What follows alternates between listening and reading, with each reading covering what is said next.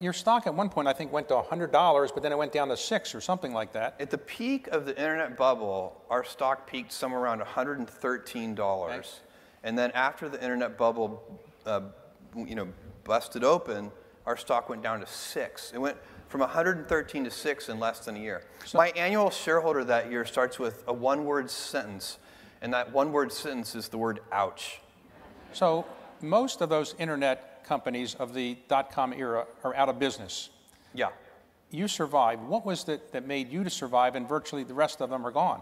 That whole period is very interesting because the stock is not the company, and the company is not the stock. And so as I watched the stock fall from 113 to 6, I was also watching all of our internal business metrics, number of customers, profit per unit,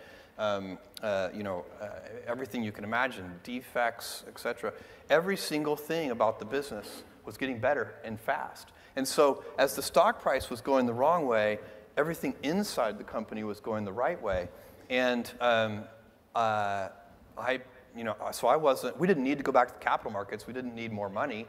The only reason, a financial bust like the internet bubble bursting is, makes it really hard to raise money. But, we already had the money we needed. So we just needed to continue to progress.